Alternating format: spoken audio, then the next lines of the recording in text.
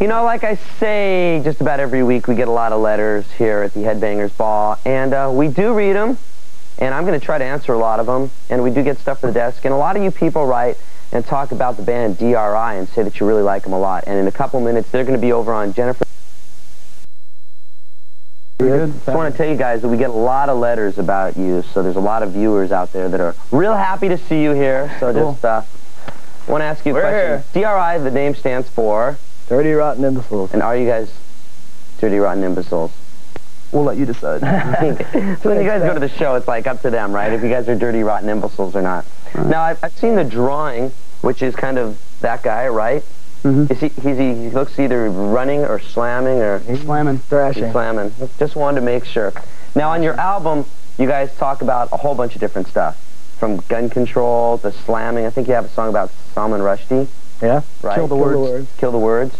A lot of social issues. And what do? You guys just watch the news and kind of... Are you a political band?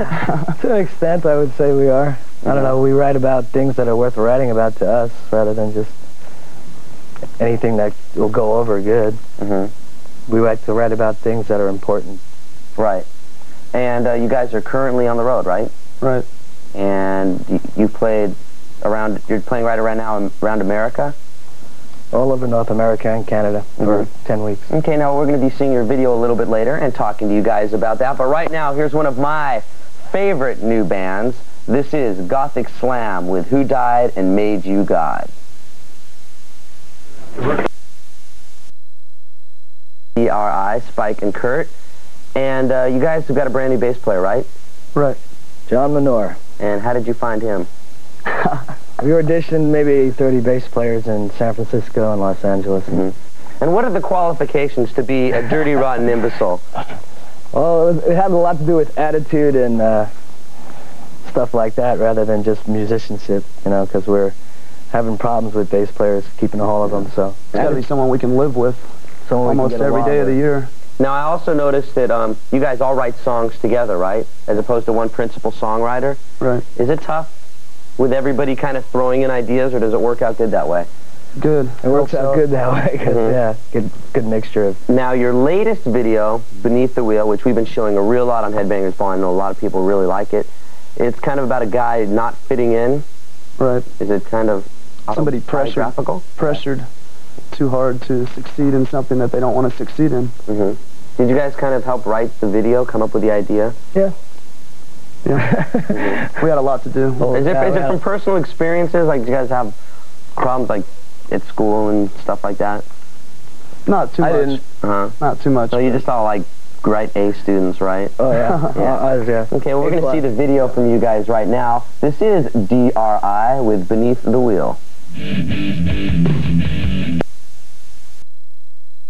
Francisco, right? Bay Area. Yeah. Now, were you there during the big earthquake recently? Yeah, sure was. Yeah. Got any good earthquake stories? There's a lot of earthquakes there. That one just lasted a little bit longer. It was a little bit bigger, but we're used to being shaken up there. Yeah, I know. I live in L.A., so it's kind of used to it. Yeah. Did you get any damage or stuff like that to your house? Yeah, there was damage here and there. It was pretty bad, but we lived through it. Now, speaking about doing damage, you guys are currently on the road, and you got any wild stories? Because I know the crowds get pretty wild at your shows. We played Mexico City recently, two nights in Mexico City, which is a pretty big accomplishment for any band, I think, because not that many bands get to play there. Right.